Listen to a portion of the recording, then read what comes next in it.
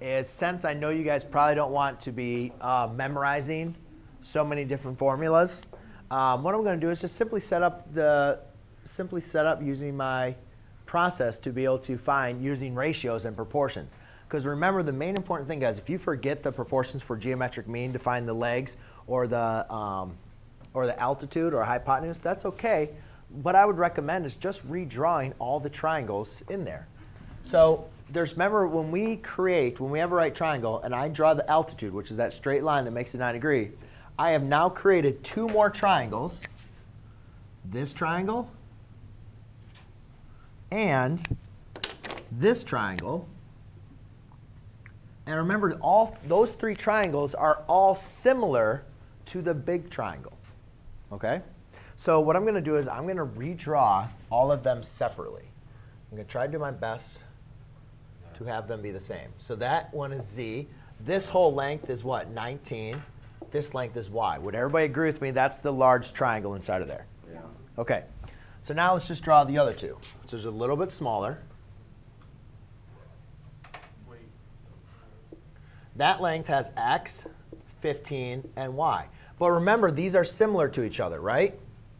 So would you guys understand with me that x is to z and 15 is to y? Those are corresponding sides. If I took this triangle and flipped it so it's right side up, that those would be corresponding sides. Would you guys agree with me? OK. And then the last one looked like that, where that's 4, that's z, and that's x. All right. So now can you guys see with this one that 4 is similar? If you were to now kind of turn this, like flip it around and turn it, you could say that 4 is the same as that short side, z is the same as y, and x is the same as 15. Would you guys agree with me? OK. So what we're going to do is they want us to solve for x.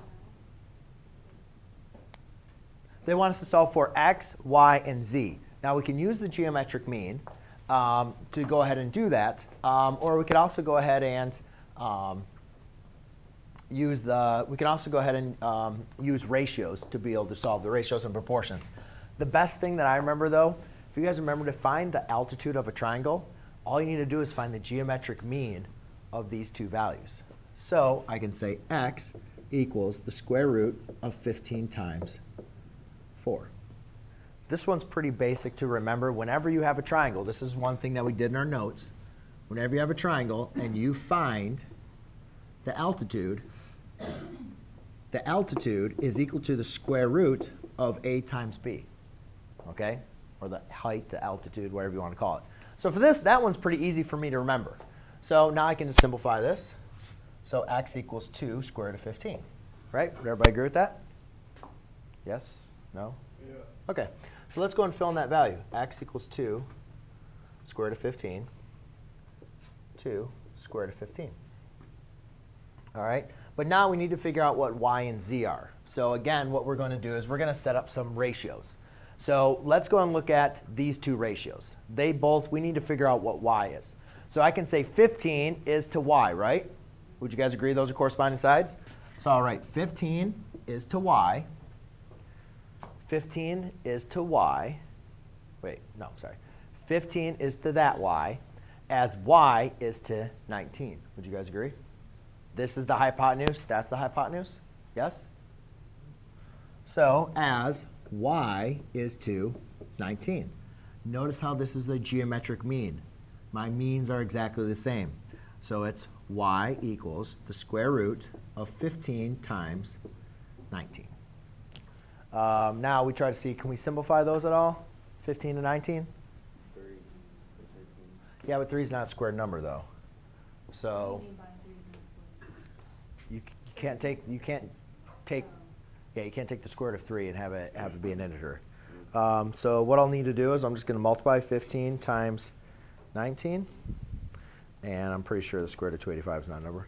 So we have y equals the square root of 285. Now, I'm not going to check all my square numbers to simplify that, just to kind of keep this video a little short before lunch. But you guys can determine that. I just multiply those. We can't simplify. There's no other square numbers that divides into that.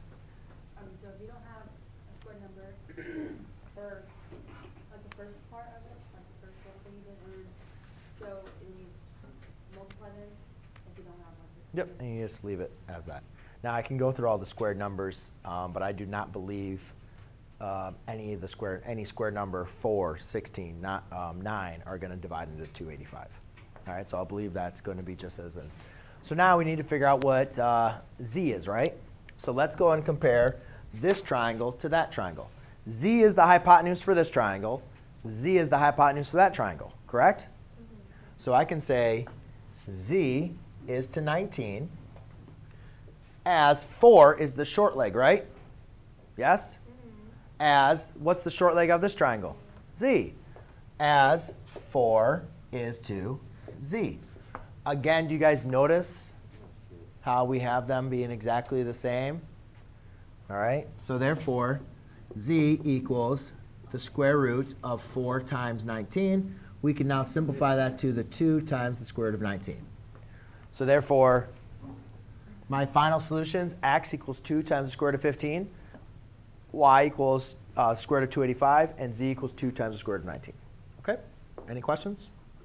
The best thing I would remember, guys, this one's pretty easy to remember, the altitude.